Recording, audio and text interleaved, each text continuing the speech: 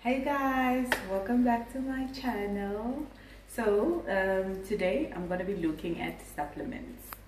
What are the best supplements for your skin, or what I normally use for my skin? This is what I do on a daily basis.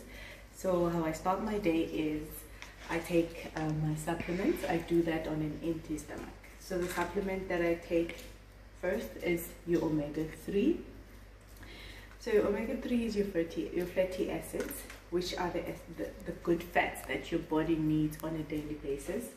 Omega-3 is also good if you're trying to lose weight, because believe it or not, these fats are good for your body.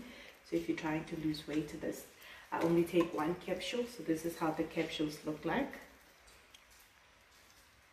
I take one capsule, a glass of water, and that's it.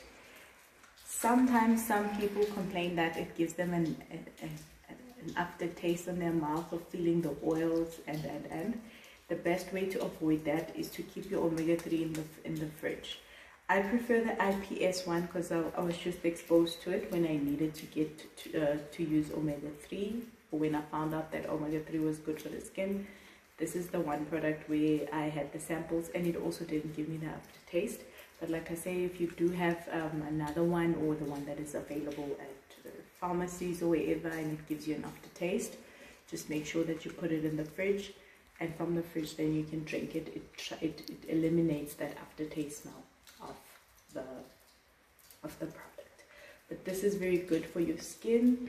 It helps nourish your skin from within, which is something we forget to do most of the time. We always think skin and we think outside.